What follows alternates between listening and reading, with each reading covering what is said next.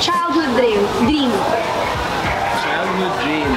Siguro nung kids tayo, wala pa tayong dream nun eh. But siguro when I was studying to become a chef, talagang dream ko in the future na sana magkaroon ako ng career in cooking and mga shows which, you know, I'm blessed to be doing now with our network. So, syempre, parang na-achieve ko na siya in a way. But syempre, I still want more. So, I think it's a never-ending process in terms of wanting more sa buhay mo. But as of now, I'm content, pero I still want more pa rin. Yeah, of course. Ikaw, diba? I'm sure ikaw rin. If you're doing what you love, of course, you always want more. Yes. Kasi you believe in yourself and you can do more.